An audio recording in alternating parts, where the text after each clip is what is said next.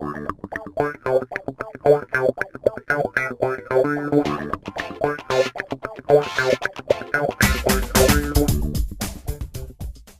guys, got another rogue removal video here for you. This one's called System Check. This one's been requested by a few people asking me to make a video on it. So here we go.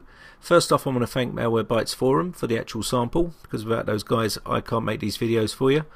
So here we have System Check. It's basically similar to System Fix and these other type of hardware type rogues. They all look the same and they all do the same thing. They disrupt the operating system to stop you using Task Manager and the internet. And also it hides system files or program files and also the start menu and stuff like that. Okay, so as you can see, what they're trying to do is make me purchase it. Now if I click on the purchase button here, or buy now, which is fake by the way, so you don't want to be falling for that, let this load up, and as you can see they're asking for $74 US or $74.95 and also 84.5 discount offer. It's a load of crap, so don't bother paying for it. This is the activation here, and I will put the key code up on the screen, and this is the code that you can use to activate and register this product so you can remove it.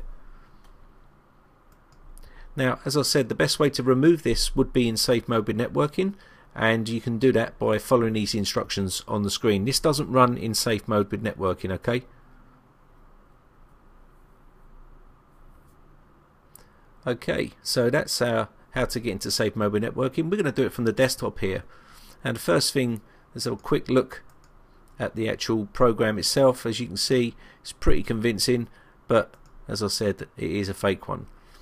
So where does it live? Let's have a little look at where it lives. There's an icon on here, so we can right click on this and go properties, and it shows me that it's living inside program data.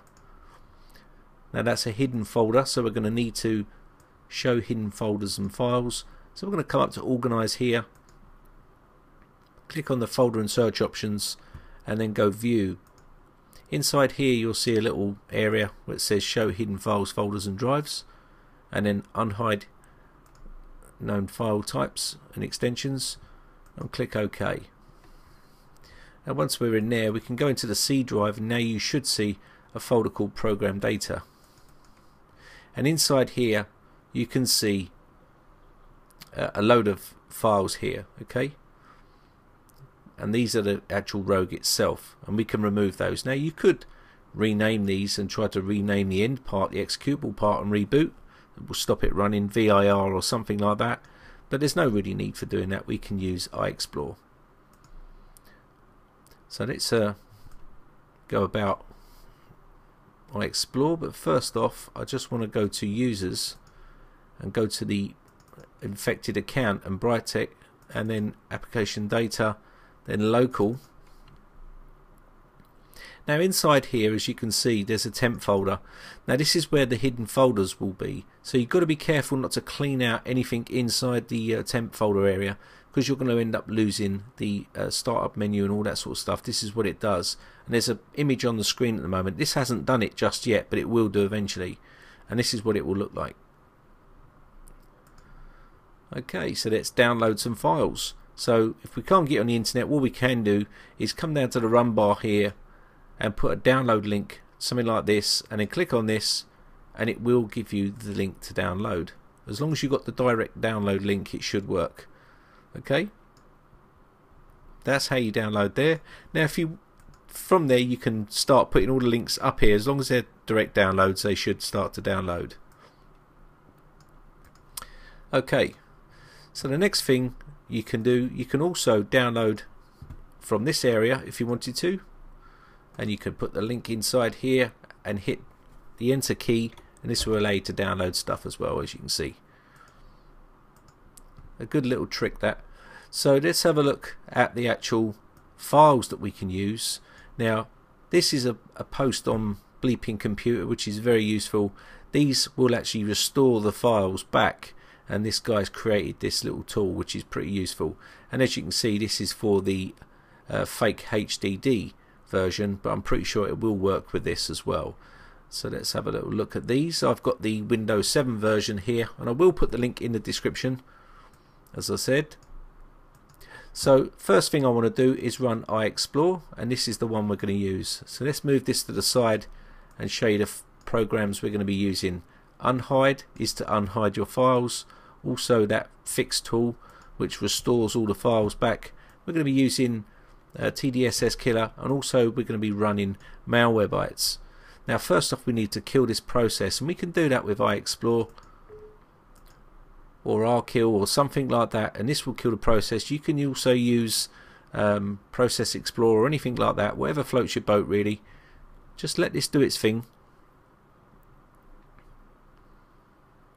Ignore all this and it'll just disappear, and there we go.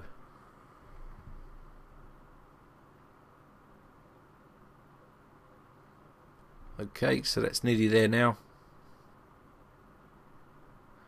And there we have it. It's stopped that process, as you can see, and this is the process here. So what we're going to do here now, as you can see, it's now stopped, which allows us to run programs. So again, let me just move these across so we can see what we're going to be doing. So we've done this one, and now what we're going to do is run Malwarebytes very quickly. Now if you haven't downloaded this, you could download this now. I'm going to quickly update, and I'm going to run a quick scan here, but I'd advise you to run a full scan, okay, but I'm going to do a quick one.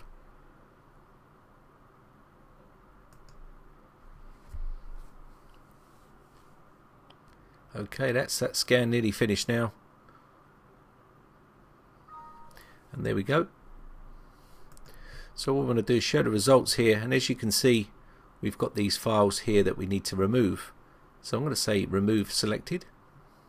I'm going to remove those. Now it wants me to reboot, and I should reboot, but I'm going to do that in a second. Now another thing you want to be doing is running Tdss Killer. Now this is in case there's a rootkit that's been dropped. Now sometimes these do drop rootkits on the system, so it's always advisable to use Tdss Killer to make sure there's no rootkits. We are lucky in this case there is no rootkit. Now I'm going to quickly reboot.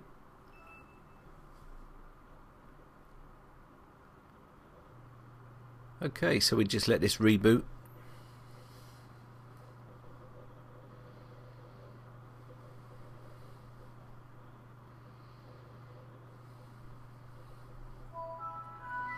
Okay, so we're at the desktop now.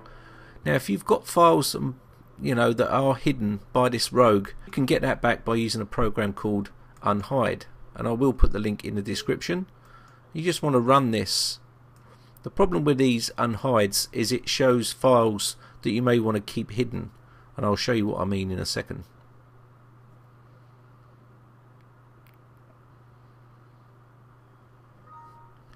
Okay, so that's now finished, and it's saying your files should now be visible. Okay, so the reason I wanted to show you this part here is what this program does. You can see this is now visible, and if I hide this file, which is the normal case, and don't show hidden files, and put this back, you'll see that it's still visible. So it's now unhidden that location, and you can still see some files in here that we can clean up on, which are now gone. And also I want to go to the users and the account there. Now you can see app data is now visible, and that's because we've just unhidden everything. So you've just got to be a bit mindful there that you are now visible with these files. So inside the temp folder, again, once you've copied that across, you can put all your files across. Now if that doesn't unhide your files, they will still be inside here, okay? And this is where this tool comes in. So we're going to run this one. Let me just run that as administrator. Okay, and it's just telling me that this script will put the start menu back. So I'm going to say OK here. Your start menu is now been restored, and it will ask you to reboot, and then once you've rebooted you should have all your stuff back to normal. And that's pretty much it for this video. I'm hoping that's going to help you out. So my name is Brian from Britec.co.uk. If you enjoy these videos, please remember guys, hit that subscribe button and show your support, and rate and favourite all my videos if you enjoy them, and I'll be making more videos again in the future. Bye for now.